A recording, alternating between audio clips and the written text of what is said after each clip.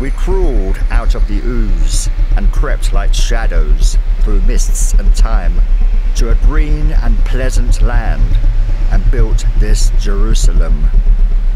Lampposts posing like dark bones light up corridors of concrete where red sharks swim, swallowing people asleep with their eyes wide open.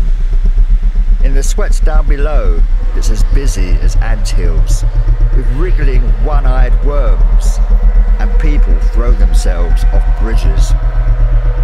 Men go to back streets of Soho and wait in line to be whipped upstairs in the boom boom room.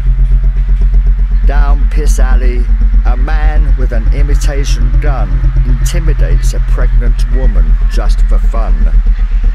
Early morning sun spills gold across the city, casting a rich glow across the faces of financiers, sitting in their glass castles, making money out of greed and folly. Neon signs flash, cash registers bleep to the beat of desire, greed and folly. An abandoned mattress with its springs spewing out like rusty guts rots on the corner of Park Lane. There is no nightingale singing in Berkeley Square. There never was. And you are the one who plants trees. You are the one who sees rainbows.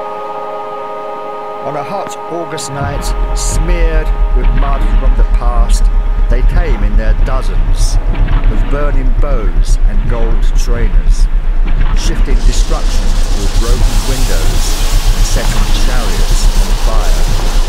Moonlit pirates hang like earrings made of skulls.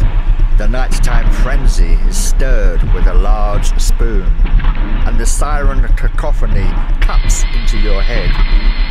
In burnt-out buildings, all sense of purpose drifts like smoke into thin air.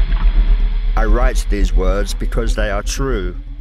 And you are the one who plants trees. You are the one who sees rainbows.